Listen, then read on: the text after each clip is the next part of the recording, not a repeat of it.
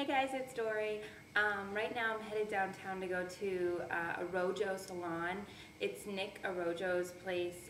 You may remember him from What Not to Wear.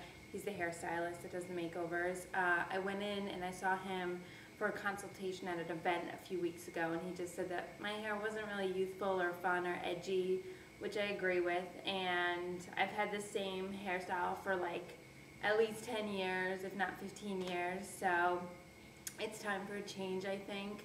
I'm a little nervous because I don't want like really short hair, but hopefully he'll give me something cute and fun, and I'm excited to show you the after, so stay tuned.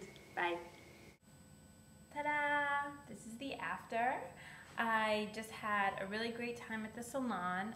Inva gave me an amazing color. She actually did 3 different tones because I've been getting just one color highlights for a really long time, and they've kind of just made my hair really flat and it wasn't dimensional. So she gave me 3 different tones. She gave me highlights, lowlights, and a different color blonde in the back than in the front. So it really looks great right now. I'm really happy. And then John gave me an amazing cut.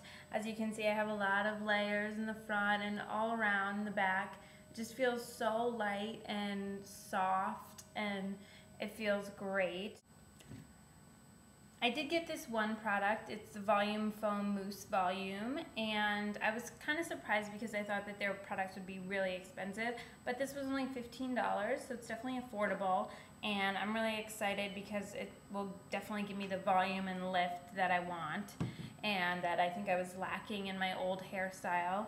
And they also gave me a bunch of samples, like defrizzing cream and shampoo and conditioner, so I'm really excited to use all these. Maybe I can use them on some upcoming trips I have. So I will tell you more on the blog, and thank you Inva and John for an amazing day and an amazing haircut. Thank you.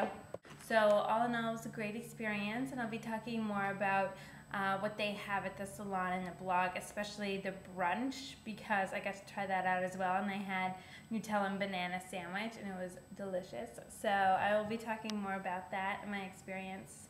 So keep reading and keep checking back. Thanks.